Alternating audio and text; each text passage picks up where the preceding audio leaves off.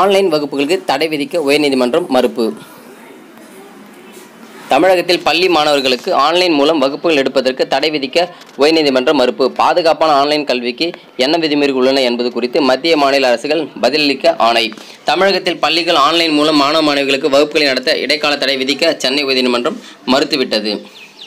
Online வகுப்பின் போது ஆபாச விளம்பரங்கள் வருவதாக கூறி 2 பிள்ளைகளின் தாய் சரண்யா என்பவர் தொடர்ந்த வழக்கு இன்று விசாரணைக்கு வந்தது. அப்போது பள்ளி மாணவர்களுக்கு ஆன்லைன் வகுப்புகள் நடத்த இடைக்கால தடை விதிக்க சென்னை உயர்நீதிமன்றம் நீதிபதிகள் மறுத்துவிட்டனர். தமிழகத்தில் மாநில அரசு சார்பில் பிரத்யேக கல்வி சேனல் நடத்தப்படுகிறது என்று தமிழக அரசு வழக்கறிஞர்கள் வாதத்தை முன்வைத்தார்.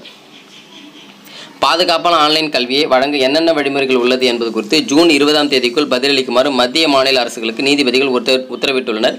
மேலும் கொரோனா தொற்றல் அனைத்துமே ஆன்லைன் முறையில் உள்ளதால் பள்ளிகளில் ஆன்லைன் மூலம் பாடம் நடத்த தடை விதிக்க முடியாது என்றும் தெரிவித்துள்ளனர்.